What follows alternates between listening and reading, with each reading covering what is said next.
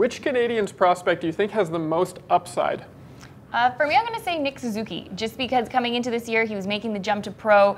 There was a lot of unknowns if he was going to be staying with the Canadiens, if he would make the team out of camp, or if he would go down to Laval and take his time to come.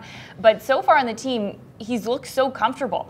And it looks like he's almost been playing in the NHL for 2-3 years now. The team has not had the most successful year. They've gone through winless streaks twice, and he hasn't let that bother him at all. So for me, I think he's the one that I think will be a huge factor on the Canadiens going forward. It's almost hard to even call him a prospect now, right? I mean, he's halfway through his season, and he plays like a veteran.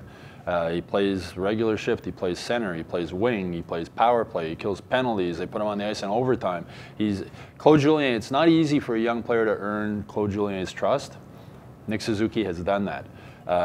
So I guess it's almost hard to call him a prospect. He is, but it's hard to, so for me, I guess, he would be my pick also, but to pick somebody a little bit different just to mix it up, I'd say Ryan Poehling, just because he's continually getting more comfortable in the NHL, getting his feet wet, becoming more of a physical presence. He's going to be that big physical presence that the Canadiens have been missing for so long. And he's shown that he can play center or wing, the same as Suzuki. Playing against the wing is, the board battles now. He wins a lot of board battles. He's hard on the puck. He's strong. So, Suzuki and Poehling together coming up are really looking good. It's hard to just pick one. I mean, I agree with Poehling. I think that the fact that he's been really good on the penalty kill, like I said, I think he can win a Selke.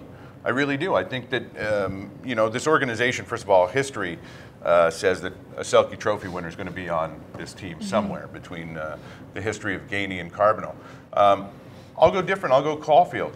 Hasn't even made the jump yet. He's a legit prospect. If you've seen some of the highlights, this kid, this shot is just, his shot reminds me a lot of Paul Kariya in terms of, you look at the guy and you think, well, it's not that big, it's not that imposing, and then it comes off the stick and, there should be 2 astronauts on those things because it's just a rocket.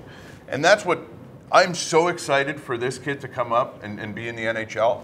He's one of the players, I think, that will make me buy tickets to go see a game.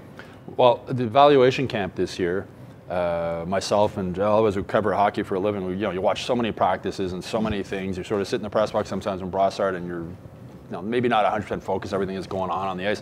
This kid comes into evaluation camp and he started shooting the puck and everybody in the press box is going, wow, wow, we haven't seen a shot like that around for a long time. And he's not a big guy. And he lets it go from anywhere. He has the puck. I remember one play he came in and he had the puck sort of behind him and it looked like there was no way he could shoot. And he did shoot, and it was some junior goalie they had in net, and he didn't even see the puck. It hit him off the shoulder and went up over the things. But for when you watch so much hockey and you see so many great hockey players, so many great things they can do, whether it's games or practice, and see this kid shoot the puck, and everybody just go, wow.